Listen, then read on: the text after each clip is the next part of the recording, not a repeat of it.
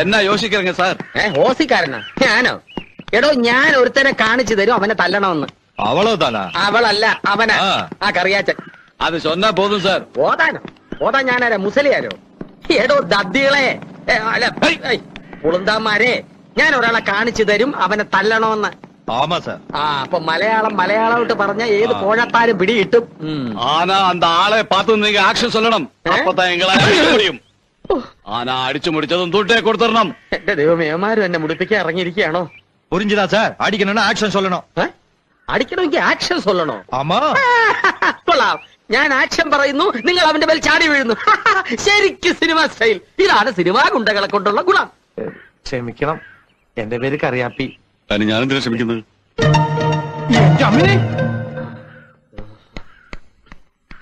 സത്യം പറ, ആ തെണ്ടി എങ്ങോട്ടാ പോയത്?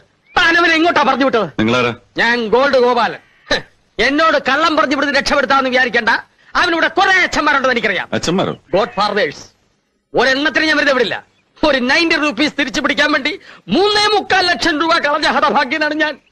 ആരും ഞാൻ വെറുതെ വിടില്ല. അവനെ രക്ഷപ്പെടുത്താൻ ശ്രമിക്കുന്നവരെ ആയിരിക്കുന്നവരെ കണ്ടോ? Cinema saint പാർട്ടീസാണ്. ഞാനൊന്ന് കഴിഞ്ഞൊടിച്ച തലവരെ ആക്ഷൻ சொல்லிட்டாரு. വാ പോലാം.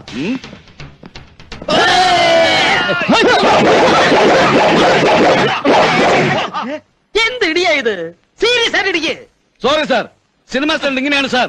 ശരീരത്തിൽ തൊടാതെ അടിക്കണം. ശരീരത്തിൽ തൊടാതെ? ഇതുപോലെ ശരീരത്തിൽ തൊടുന്ന പോലെ അടിക്കേ. ശരീരത്തിൽ തൊടുന്ന സ്വഭാവം മാറിന്റെ പറഞ്ഞകം. എന്റെ സ്വഭാവം പണ്ടേ മാറിയതാ. അവൻ എവിടെ ഉണ്ടെന്ന് പറയാതെ തന്നെ ഇവിടുത്തെ പ്രശ്നമില്ല. Action!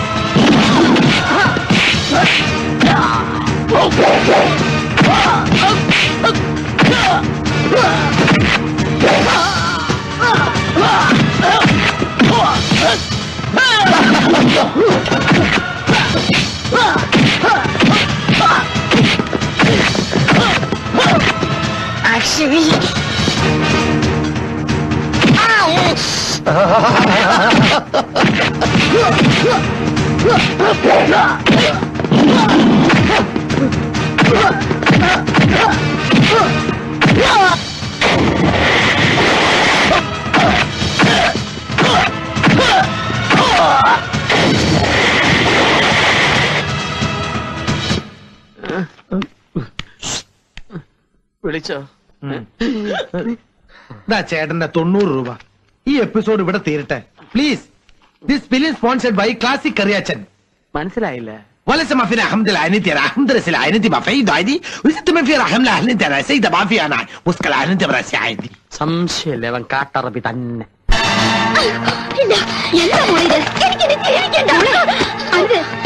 എന്തീ കാണിക്കണേ? അഞ്ജലി, നീ ഇങ്ങനെ സ്വയം മറക്കരുത്. നിനക്ക് ഭ്രാന്ത് പിടിച്ചോ? അതെ, എനിക്ക് ഭ്രാന്ത് പിടിച്ചു. എല്ലാം കഴിഞ്ഞു കഴിഞ്ഞു. എനിക്ക് ആരും ഇല്ലാണ്ടായി. നീ എന്താ ഈ പറയുന്നത് അഞ്ജലി? നിനക്ക് ഞങ്ങളൊക്കെ ഇല്ലേ? ഇത്രയൊക്കെ ഇപ്പൊ ചെയ്യാൻ എന്താ ഉണ്ടായേ? ഒന്നും ഉണ്ടായില്ലല്ലേ? എല്ലാവരുടെ മുമ്പില് ഞാനൊരു കോമാളിയായില്ലേ? ഇനി ഞാൻ എങ്ങനെയാ മാനേജറുടെ മുഖത്ത് നോക്കും? എന്തൊക്കെയാ ഞാൻ അയാളുടെ മുമ്പിൽ വിളിച്ചു പറഞ്ഞത്? ബാങ്കിലും എല്ലാവരും എല്ലാം അറിഞ്ഞു കാണില്ലേ? ഞാൻ ഇനി എന്തിനാ ജീവിക്കുന്നത്?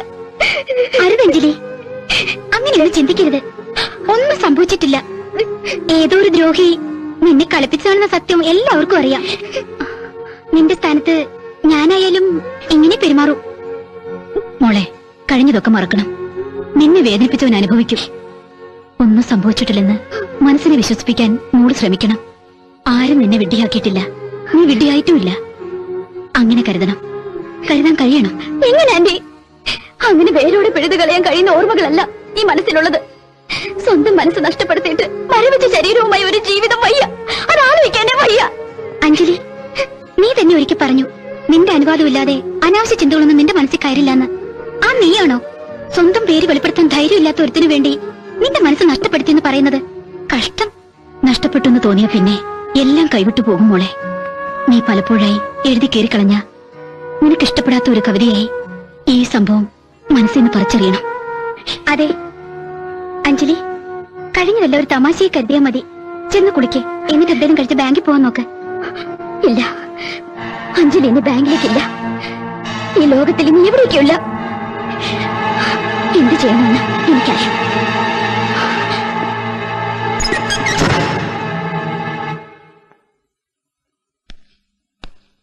ജയേഷ് ഇവിടെ ഉണ്ടായിരുന്നു. ഞാൻ വിചാരിച്ചു ഡിസ്ചാർജ് ചെയ്ത് പോയി കാണുമെന്ന്. ഐസി എവിടെയാ ജയേഷ്? ഞാൻ ആ കറങ്ങി നടക്കുക. റിസപ്ഷനിലാണ്, ആളുമില്ല. ICU second ഫ്ലോറിലാ. എന്താ താമോട്ടാ? അത് ശരി. അപ്പൊ ഒന്നും അറിഞ്ഞില്ലേ? ഇവിടെ നമ്മുടെ അഞ്ജലി വിഷം കഴിച്ച് ഇവിടെ അഡ്മിറ്റ് ചെയ്തിരിക്കുക. Critical condition. പ്രതീക്ഷയില്ലെന്നാ കേട്ടപ്പോ അത് ഞാനിഞ്ഞു പോന്നു. അന്ന് ഏതോ ഒരു ആരാധകന്റെ കത്ത് വന്നില്ലേ? ആ ബന്ധം വളർന്ന ഒടുവിൽ സംഗതി ഗുലുമാലായി. അതിന്റെ വിഷമം കൊണ്ടാത്രേ. നല്ലൊരു കുട്ടിയായിരുന്നു. എന്താ ചെയ്യുക? താൻ കാണാൻ വരുന്നില്ല, ചിലപ്പോ പിന്നെ കാണാൻ പറ്റിയില്ലെന്ന്.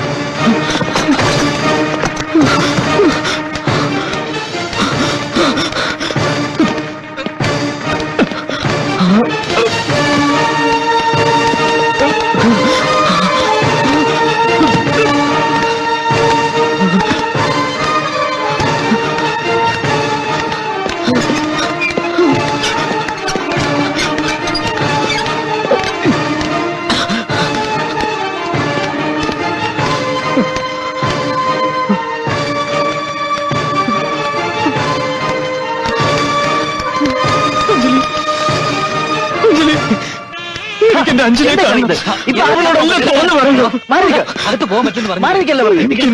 കാണണം.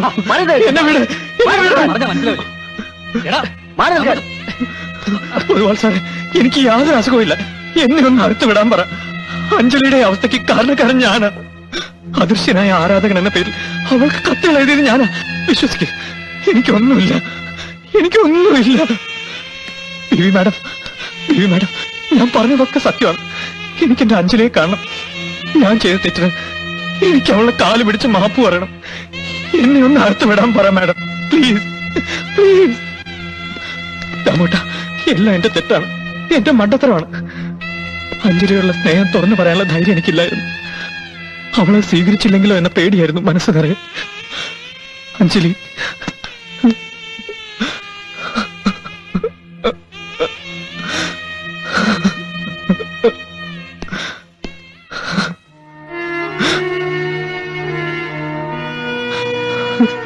സാർ, വലിയൊരു തെറ്റാ ഞാൻ ചെയ്തത്. ഒരിക്കലും പൊറുക്കാൻ പറ്റാത്ത തെറ്റ്. ആ തെറ്റ് കാരണം സാറിന്റെ കുടുംബജീവിതം വരെ ബാധിക്കുമെന്ന് ഞാൻ ഓർത്തില്ല. ഒന്നും മനഃപൂർവ്വമായിരുന്നില്ല സാർ. സാർ എന്നോട് പൊറുക്കണം. എന്റെ അഞ്ജലി എന്നെ വിട്ടുപോയാൽ പിന്നെ ഞാൻ ജീവിച്ചിരിക്കില്ല.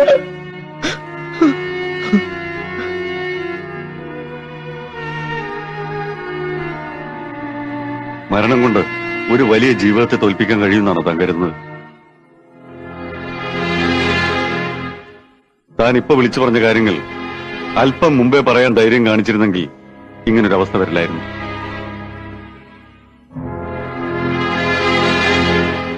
എടോ, ഒരു പെൺകുട്ടിയെ ഇഷ്ടപ്പെടുന്ന തെറ്റൊന്നുമല്ല, പക്ഷെ അത് അവളോട് തുറന്നു പറയാനുള്ള ചങ്കൂറ്റം വേണം. അവിടെയാണ് ആണിന്റെ മിടുക്ക്. നഷ്ടപ്പെടലിന്റെ വക്കത്ത് നിന്ന് കണ്ണീരൊഴുക്കുന്നത് ആണത്തമല്ല, എല്ലാറ്റിനും വഴിയൊരുക്കിയത് തന്റെ ഈ ചീപ്പ് കോംപ്ലക്സ് ആയിരുന്നു എന്ന് എനിക്കറിയാം. മനഃപൂർവ്വം അല്ലെങ്കിലും താൻ കളിച്ച ജീവിതങ്ങളുമുണ്ട്, മനസ്സുകളുമുണ്ട്. അതിന് താൻ മാപ്പ് പറഞ്ഞേ തീരൂ. എന്നോടല്ല, അഞ്ജലി.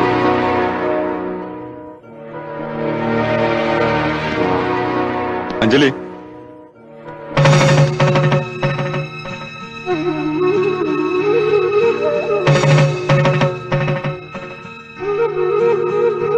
കാര്യങ്ങൾ നിന്നിൽ നിന്ന് തന്നെ പുറത്തു കൊണ്ടുവരുന്നതിന് എനിക്കിങ്ങനെ ഒരു നാടകം കളിക്കേണ്ടി വന്നു. അതിന് അഞ്ജലി അടക്കം ഇവരെല്ലാവരും എന്നോട് സഹകരിക്കുകയും ചെയ്തു. Thanks to all.